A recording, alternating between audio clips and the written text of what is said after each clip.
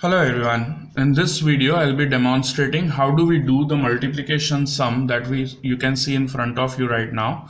The numbers are 248 multiplied by 25. Okay, so 25 is our multiplier and 248 is our multiplicand.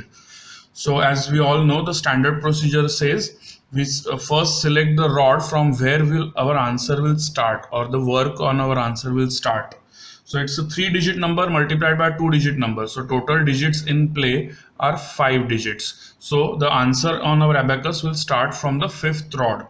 Okay, so I mean the work will start from the 5th rod. So this was the 5th rod. We'll start working from this rod. This is our units place. So first rod, second rod, third rod, fourth rod, and 5th rod. Okay, so 5th rod will start working from. The first steps to be done is we'll take the tens place digit of the multiplier, which is 2, multiply it with each of the digits of 248. Okay, so we'll start with 2 multiplied by 2. 2 multiplied by 2 is 0, 4. So 0 on this rod and 4 on the next rod. Remember, whenever we multiply a 1-digit number with another 1-digit number, in case of multiplication on abacus, we have to always consider the answer as a 2-digit answer. Whenever we get a 1-digit answer, we have to prefix it with a 0. So in this case, 2 multiplied by 2 will be considered as 0, 4. So 0 on this rod, 4 on the next rod. Okay. Now for the next step, we'll move one rod further and then multiply 2 with 4. 2 multiplied by 4 is 0, 8. So 0 on this rod, 8 on the next rod. Again, we'll move one rod further and then multiply the 2 with 8. 2 multiplied by 8 gives us 16. So 16 will have to be added from here. So 1 on this rod and 6 on the next rod. Okay, so the first part of the calculation where we multiplied each of the digits of 248 with the tens place digit 2 is done. Now we'll take the units place digit 5 from the multiplier and multiply with each of the digits of 248. In this case, we'll start from the 4th rod instead of the 5th rod.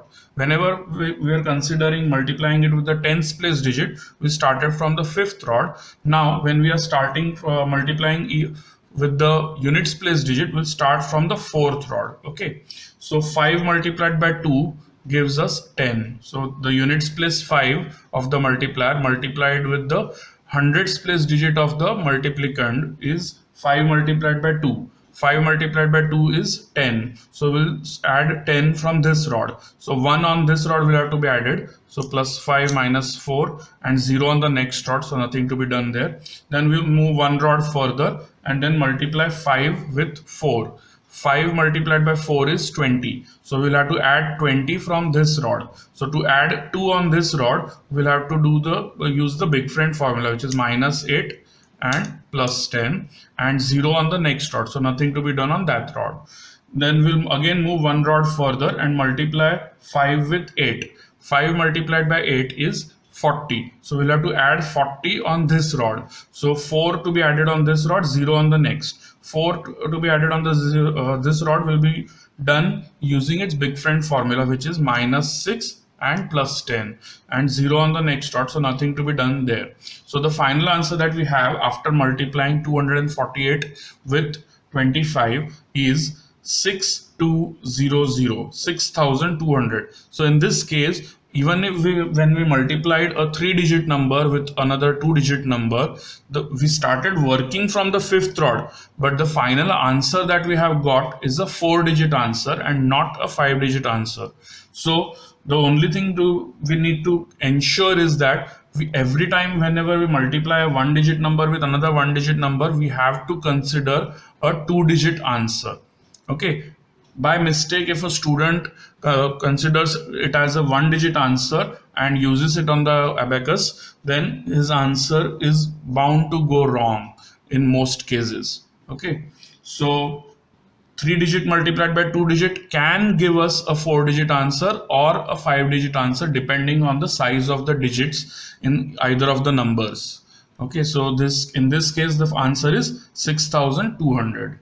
I hope this procedure helps everyone, and in case of any more difficulties, please do mention it in the comments section. I'll try and address them in an upcoming video. Thank you.